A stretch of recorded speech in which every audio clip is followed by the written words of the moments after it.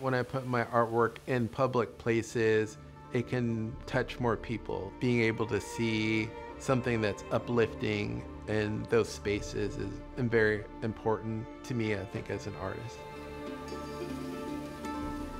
After I graduated from the Savannah College of Art and Design, I kind of stayed in the area, and I got more involved with different community organizations such as Penn Center, which is the first school for freed slaves on St. Helena Island.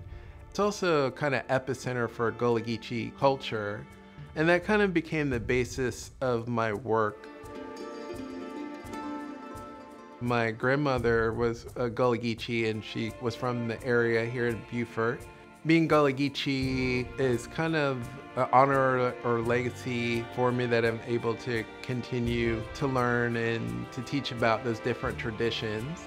Even though I do it visually, I try to, tell those stories in my work. Some of the symbols that I use in my work are Adinkra symbols. And so Adinkra symbols are African symbols, and each one has a different proverb or meaning. And so one of the symbols I like to use a lot is Sankofa, which means learn from your past while moving forward. And so I use a lot of drips in my work, and I do that to show time passing on the canvas where you can actually see the drip and then where it stops. The piece that I created for MUSC Charleston for the Bicentennial collection shows a woman reading an old book. And so I tried to make it very ambiguous, but as you look deeper into the painting, you'll see the old documents that we collected from the library and collections at the university.